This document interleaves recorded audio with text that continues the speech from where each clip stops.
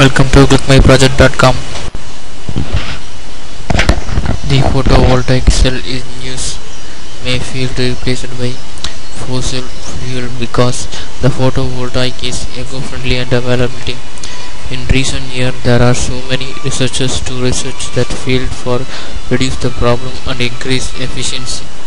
One of the major and basic problems in shadowing in the PV array, the shadowing effect affects PV overall efficiency. The PV array is collecting the photovoltaic cell. Sometimes the PV array cells are defected from corrosion, environment changes, and or some other causes which reduce its output. That one cell output is reduced, it affects the overall output of the image. The partial shadow effect affects the PV cell's efficiency, so that is rectified for increase the PV array's efficiency. One of the methods of rectify the shadowing in PV cells is MPPT, maximum power point tracking. In this method, the shadowing affected cell is find the entire PV array. Use this MPP, maximum power point information. The PV cells maintained the voltage as non-affected cells. In previous method, the MPPT is done by PNO algorithm. The PNO algorithm is very good searching algorithm, but its accuracy is low, so the alternative algorithm needs to improve the accuracy of the searching. In our proposed use, the fuzzy logic control is used to the searching the MPP in PV array. FLC is one of the best searching algorithms. It's searching the MPP based on reference voltage.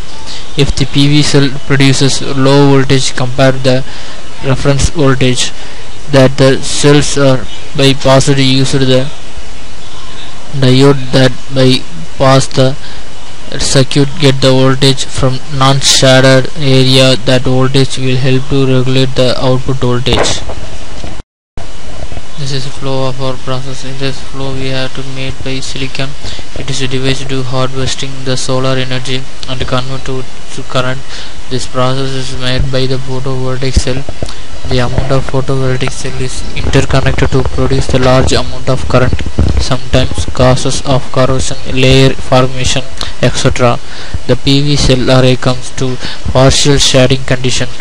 That particle shading reduces the output voltage of PV cell array, and then the part of the initial parameters is to be the main aim to propose the system maintain the output voltage during the partial shading condition. In that purpose, we use the MPPT technique with FLC algorithm.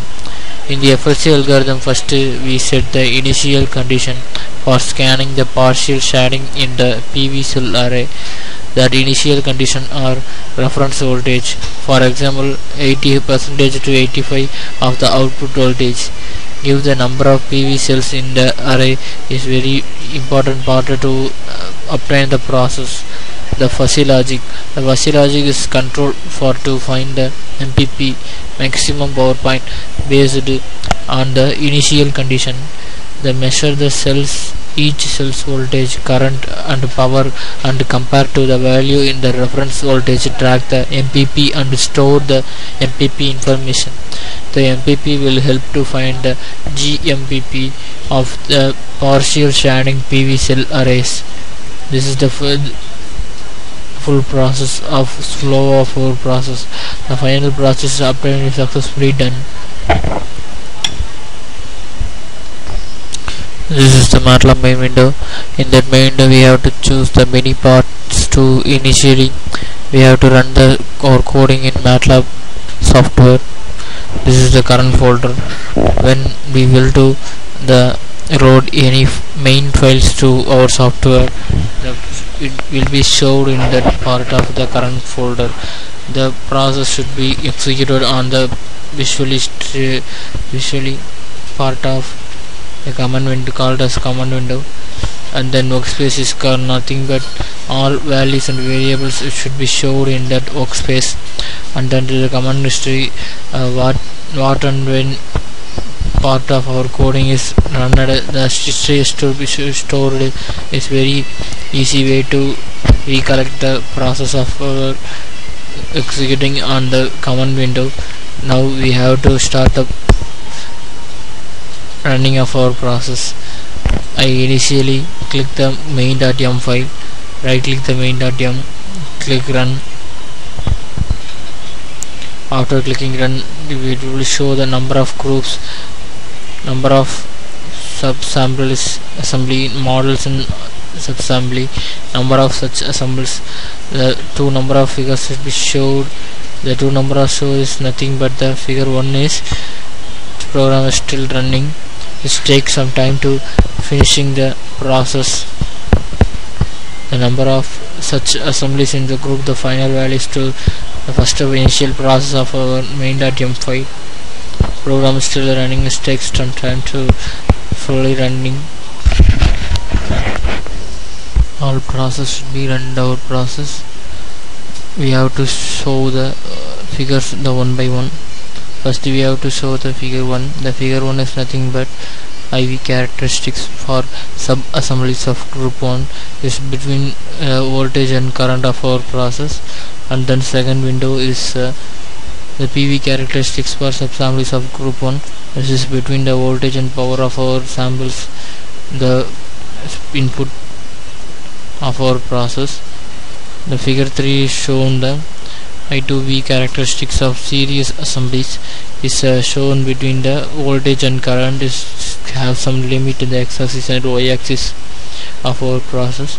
In figure 4, the P2V characteristics of series assemblies is between the voltage and power, and that fifth window is that the I2V characteristics of groups is between the voltage and current, and then the PV characteristics of group is shown in this figure 6, voltage and power between, and then figure 8 is nothing but the straight line to visually showed in the I2V characteristics of an array, the between the voltage and current. The figure 8 is shown the PV characteristics of an array is between some limits on the x-axis and the y-axis, the between voltage and power of our process. The figure 9 is nothing but sawtooth wave of our process. This is shown very efficiently by using the processing of the algorithm, the time to amplitude. Figure 10 is nothing but tracking of curve for PV array is an efficient process to obtain the tracking curve for PV array. Thank you.